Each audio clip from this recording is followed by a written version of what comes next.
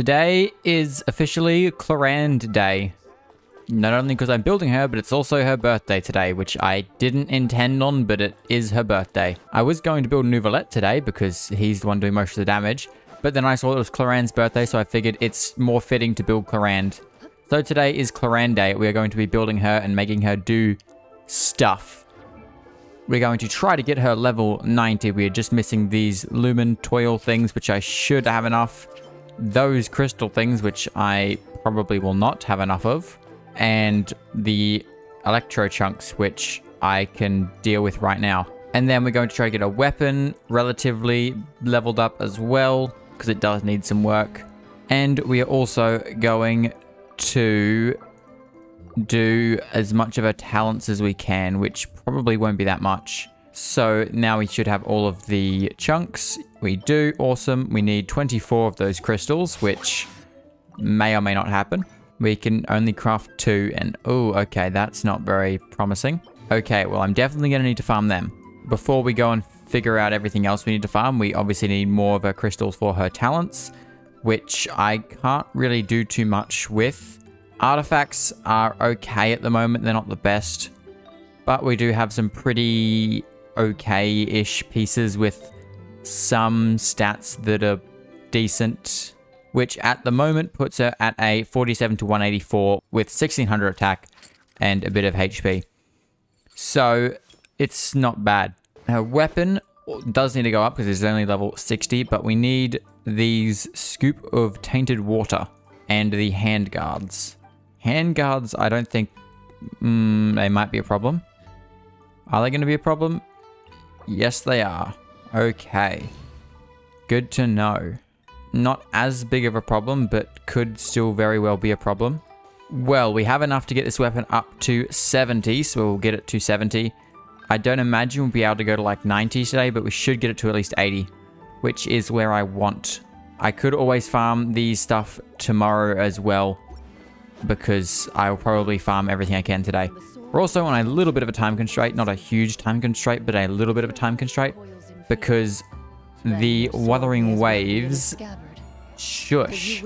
The Wuthering Waves 1.3, I think it is, live stream, comes out, or goes live in 91 minutes. So, I want to get this done kind of quickly. So, let's start off with her weapon stuff. Why not? We'll do these. And, as you see on the side, this is the team we're going to run her with. I think it'll work the best because she just kind of needs any sort of electro-related reaction. Doesn't really matter what it is. So we're going to run her with Chevreuse because Chevreuse basically requires overload. Overload. If we run Clorinde with Chevreuse, then Clorinde's still getting the stuff she needs, as well as Chevreuse getting overload. So we can do more damage with her. And then we have Lynette to have more consistent application of the pyro. And then we just have Emily because I need another character and it could probably work. I can get some aggravates and that sort of thing in as well. We will not be building the entire team today because everyone has some degree of builtness. You know, they're not like all the best built. They all somewhat kind of built it to some degree. So we don't need to worry about one of the characters holding up the rest of the team. So we're mainly going to be focusing on Clorinde.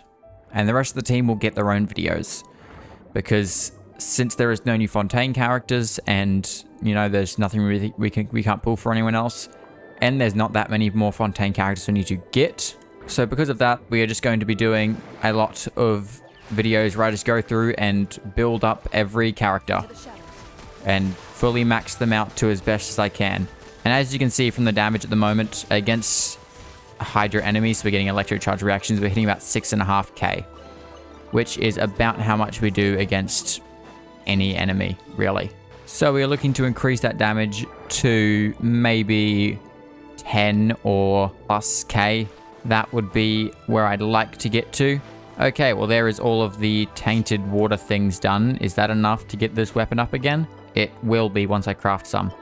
So now we're on to these guys. Hey, would you look at that? Someone who got lucky. Wish my supports only account was like that. Okay, well there is all of those guys done. That we're gonna need to do some crafting, but it gets us some more stuff. So that's good. We should be able to get it to level 80. Now, Clorinde herself needs these. Let me go do these first because why not? And we should have enough, hopefully, to get all of these. We only need 60. I think there's 75 in the world.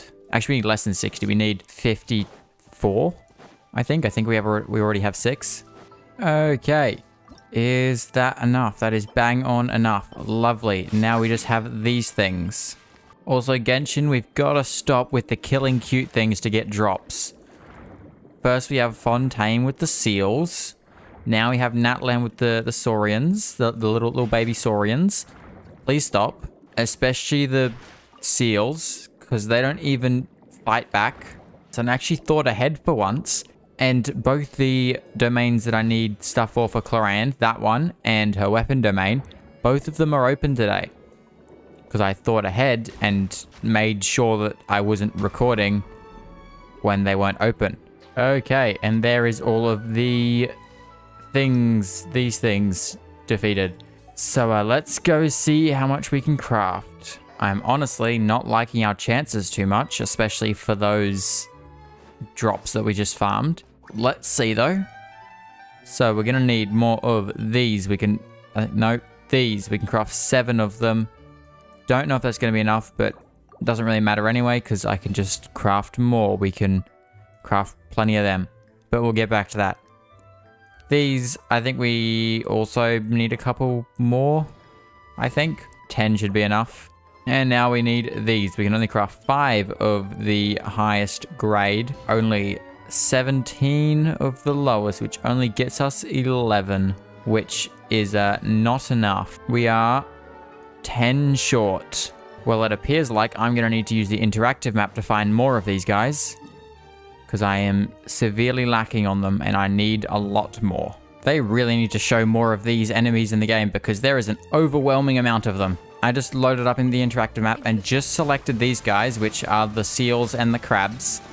I didn't bother doing the seahorses because they also have the same drops, but I just did the seals and the crabs, and there is way too many of them. It is so overwhelming. So because we can, I'm just going to get all of them because I'm going to need the highest grade for talents anyway, although I will leave 2 because I do need her thing. Does this need 9? It needs 9. Of course it needs 9. Well, you just buy 1. There we go.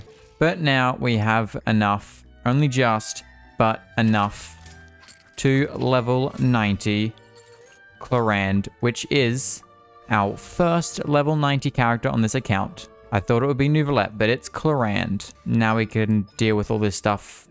I'll probably do, say, tomorrow. I'll just craft 2 of those books, so then I can get that one up to 6 as well. But I do not really feel like going and farming more crabs today. So, because I can, and they should reset by tomorrow. Let me check that actually. 9 hours. Okay, yeah, they will reset tomorrow.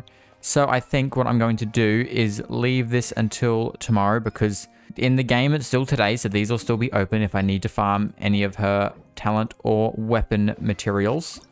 Speaking of which, we can get a weapon up to 80. There we go.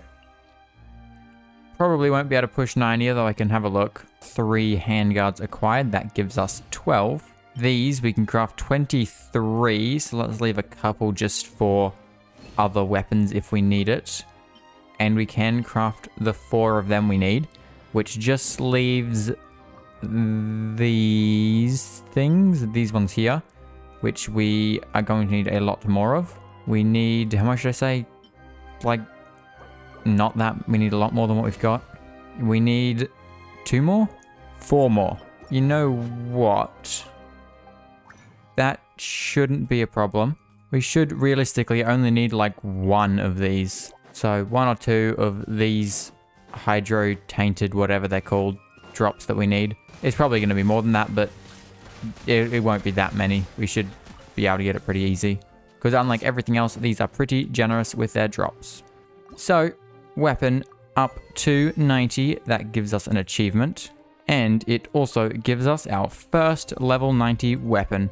Which means now Clorinde's weapon is level 90 and Clorinde is level 90, giving her 2k attack, 20k HP, 52 to 180 crit, leaving us with her talents We just need more of these, which are currently not available, and I don't want to farm anymore, and Wuthering Waves live stream starts soon. So that's a good point for today. I will see you all tomorrow, and we'll get Clorinde fully maxed out and get some damage testing. So before I miss the live stream, I will see you tomorrow. Okay, we are back. I have already done the farming today because it's not very interesting, so I just got it out of the way. Also, I doubt you can hear it, but it is currently very rainy outside, so you might hear that. I doubt it, but you might. I have also done some work to Clorinde's artifacts. As you can see, we're sitting at a very different stats at the moment. We have 2,265 attack. We're running 47 to 202. I would like the crit rate a little bit higher, but I'm happy with the high crit damage. I mean, everyone's running that pretty low crit rate anyway, and we get away with it. I'm generally run way too low crit rate anyway, so it's not really a problem. I would like to up it a little bit, but I'll happily run these stats over, I think it was about 52 to like 180, I think is what we were running before. And I'd happily take this 47 to 202. We're only losing out a little bit of crit rate, so I'm happy with this. I've swapped up the pieces, and I could change them even more if I wanted, but I'm pretty happy with this build. We are currently running an off-piece feather with a load of crit damage and then not very much crit rate. So if that had rolled, I think it rolled once into ER. If it had rolled that ER roll into crit rate, then that would be a really good piece. Otherwise, all the other pieces are exactly the same. Frick, it is a goddamn hurricane out there right now. It is bucketing down. So I gotta try to get this video done quickly before my internet or computer or everything dies. Because it is coming down out there, Jesus Christ. Okay, so before everything dies, I have farmed weekly bosses for this week because I could, so I just farmed them just so I didn't need to think about it. And also, I wanted to get all of Clorinde's talents up to 7. So we can do that now. I can get each of them up to 7. I could only do, you know, one of them up all the way, or like one up to 8 and one up to 7. But I'm going to get all of them up to 7 because I want to do that anyway. Plus, Clorinde talents confuse me. I don't know if we want to do a skill over a normal attack or whatever, so I'm just going to get everything up to 7. So now that is Clorinde as built as we can get. We are running 7 all across the board on talents. She is C0, running the Fragment of Harmonic Whimsy, decent pieces. She is running a level 90 Finale of the Deep. She is obviously level 90, running 19,000 HP, 2.2 thousand attack, 47 to 202, with 111 bang-on crit, not crit, energy recharge, and 46.6 electro damage bonus. So, with all that being done, let's go see what she does damage-wise. I don't have Margot Kenki unlocked at this account, so I can't do damage tests on him, which is a shame. Actually, what we do have is this new event. Let's go test out her damage here, because, I mean, why not? It'll give us a lot of enemies. She tends to do a little bit better with multiple enemies, so it'll give us plenty of enemies to test out on, as well as just having enemies to test it on. We're going to run probably level 70 because level 90 is going to be too hard with the scout, and I am only going for 2,000 points just so that I can get the primos. That's it. Now, this first half is going to be a pain, but luckily they give us a Navia trial, so we're 100% using Navia. Then we will just use any other characters. Those should work, and then we're going to run our Clorinde team in this second half, which is that. So let's see how this goes. This will probably change our damage a little bit because we are getting buffs from here, but it'll give us a rough damage test, and I can always just go out and test it in the overworld to double check what that damage was. So let's go see what Clorinde does now with a couple little small buffs. So we're going to go unbuff damage. We are hitting 5k. Yeah, okay, I think I saw a 5k in there, which is better, I think. I honestly forgot what she did buffed. But let's try it with Pyro application now. I've seen some 6Ks, some 10Ks. Yeah, I see about 10K there. And pretty consistent 10K because she hits quite often. So we are actually shredding through this. Oh my god. They are only level 70 enemies, but still we are shredding. Yeah, 7Ks in there. And now back to unbuffed, hitting around that 9K. Now, how much does her burst do? I think I saw a 17k in there, maybe. And back to those 10ks again. Which is pretty good, honestly. 10k is about a 2k increase. That did 15, 17ks in there as well. Which is about that 2 to 5k increase, I think. I think she was hitting around like 7k or 6k before. So pretty solid increase, I'd have to say. Definitely good damage. And we get 2,000 points, which means I get the primos I wanted and I can leave and don't have to worry about this because I don't really care about anything else because I can't do it. Okay, now we have tested it in there. I do want to actually test it out on something in the overworld just to get damage without having any of the buffs in there. Not that they were very big buffs, but I do want to test it on something over here somewhere. So let's see what I could test it on. Cryo Reg is fine again. Yeah, screw it. Let's just do Cryo Reg is fine. It's easy. It'll give us a decent-ish test. And damage, we're hitting 6k, 5ks. I don't have any pyro applications, so I'm not doing the right damage, but I hit about 9k. Burst. 17k. Yeah, okay. There's the 10ks. There we go. Yeah. 10,246. Yeah, 10,246. That's about what we are hitting, which is pretty good, to be honest. I'd like maybe a tiny bit more, but it is pretty good damage. It does give us about a 2 or 3k damage increase from what we were previously running, which is about that 6 or 7k, I think. So pretty good. We will need to probably work on artifacts a little bit more just to try to get her crit rate up a little bit, but otherwise it's not bad. Getting her on a crit weapon would also help, but that is something we do not have and I don't expect to have anytime soon. So I'd say that's Clorinde pretty well built. It is still technically Clorinde's birthday, so we've still built her on her birthday, even though for me it's the next day, but it doesn't really matter. In the game, it's still her birthday. She does pretty solid damage now.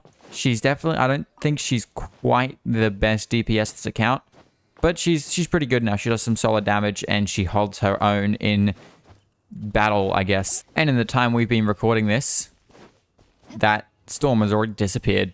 It started as I started recording and it's gone already. Been 17 minutes. Classic Australian storms. They last for a tiny bit and then disappear. Yeah, with that being said, I think that's where we're going to leave it off. So, I'm pretty happy with that. Clorinde does big damage. She has increased, but I'm pretty sure that attack is because of Chevreuse here with Noblesse Obliged, which is very, very nice. So, with that being said, I'm going to leave it off here. So, I hope you guys enjoyed. If you like this sort of content, do consider subscribing. And, yeah, hope you guys enjoyed. And good. Bye.